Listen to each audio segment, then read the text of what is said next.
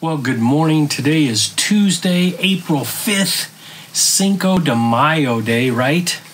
A little different maybe this year.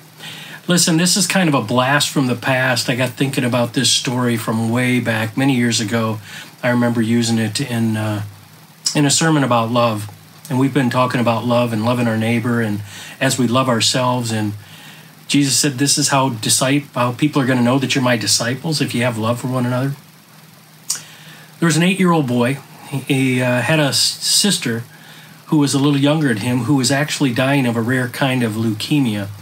And they had ran all kinds of tests, and they determined that she needed a blood transfusion or she wasn't going to be able to live. And so all the family got tested, and none of them were a match. And so finally they asked the little 8-year-old boy if he would be willing to get tested because there was hopes that he was a match.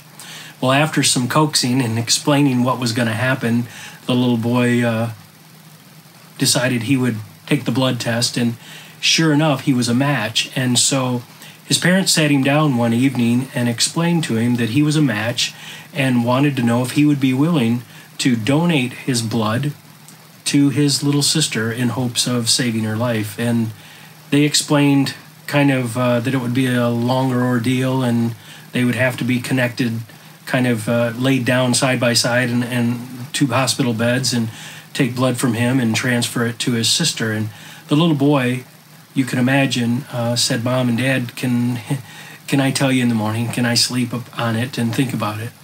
And of course the parents said absolutely, and I can only imagine what they went through that night. Anyway, next day comes, they're eating breakfast, and the little boy kind of hangs his head and then pops it up and said, "Mom and Dad, I decided that I'm willing to donate my blood for my sister." And so they celebrated, they got excited, they called the hospital, they made an appointment, and they wanted to get him right in. And so sure enough, they did. They took them both in, they got him prepared and laid him down side by side in a bed and hooked up the equipment and put their IVs in and got ready to do the transfusion of the blood. And after a little bit, as the little boy's watching the blood drip and the little girl's watching the blood drip, the little boy kind of closed his eyes and wasn't really doing much. And then the doctor walked in and wanted to check on the little boy and said, "How are you doing?" And the little boy opened his eyes and he said, I'm doing pretty good. But he said, "Sir, can I ask you a question? How much longer will it take until I die?" The doctor kind of had a puzzled look on it, and it only took him a moment to figure out that in the little boy's world, the little boy thought that by giving his blood to his sister, it was going to cost him his life to save his sister's life. And he said, "Oh, young man, I am so sorry. You're not going to die.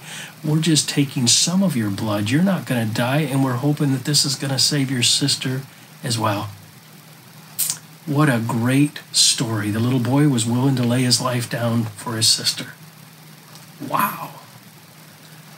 You know, this whole loving our neighbors ourselves, this whole idea of Jesus saying, this is how people will know that you're my disciples, that you have love for each other.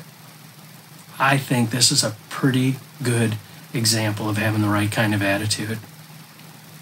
What if we loved people like that? What if we loved our own family like that? What if we loved neighbors like that?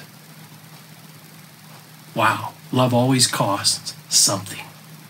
Always. Think about that as you go through your day. God bless. Have a wonderful Tuesday, and we'll see you on Wednesday.